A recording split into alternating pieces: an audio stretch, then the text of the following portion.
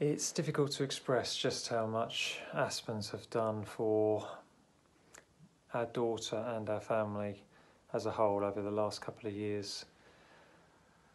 When we first met Penny, we were at a pretty low ebb as parents. Our youngest daughter had started to struggle with her mental health at the end of 2019, and she was admitted to hospital under the Mental Health Act in April of 2020. We didn't understand the root of her struggles. She was diagnosed with autism soon after being admitted to hospital.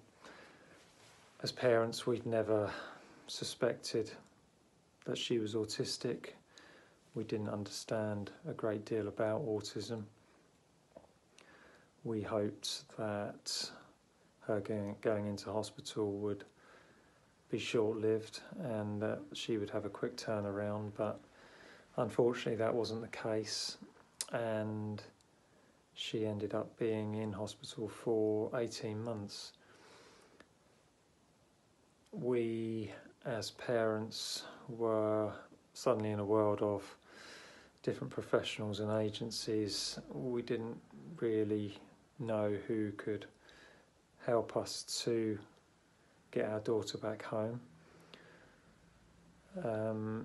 It was difficult to see how she could come back and lead a semblance of a normal teenage life with education and friendships, and Penny really gave us hope that there was another way. She talked about what Aspens could provide and how they could put in place a bespoke program for our daughter to come out of hospital but not necessarily have to go back into mainstream school, which we knew she wouldn't cope with, and put in place some private tutoring and arts and crafts and things in the community that would really play to her strengths, which are sort of creative and expressive.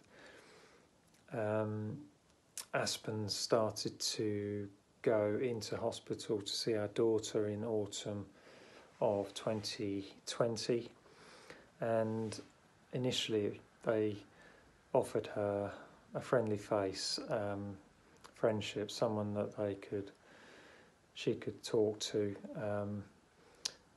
and they really built up a bond with her.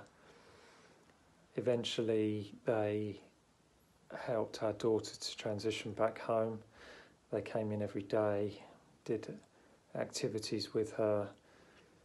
When she was ready, they arranged for private tutoring.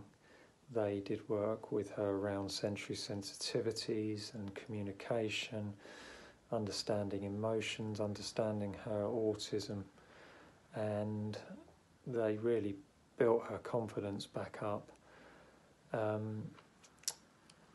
We probably have met 6 or 7 of the workers from Aspens, and they're all just incredible personalities. They are caring and supportive and friendly